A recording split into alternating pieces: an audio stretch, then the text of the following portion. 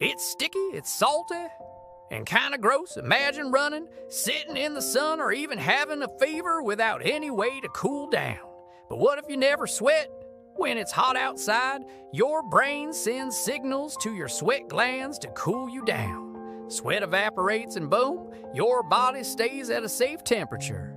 But what if you couldn't sweat at all? Your body would overheat dangerously fast. Organ failure and even death.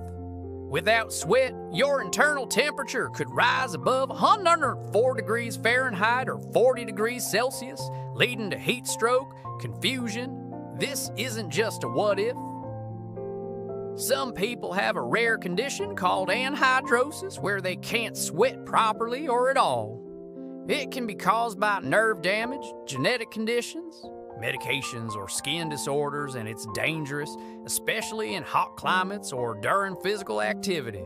If diagnosed early, doctors may recommend cooling techniques, lifestyle changes, or treating the root cause, but awareness is key. Most people don't even know they have it.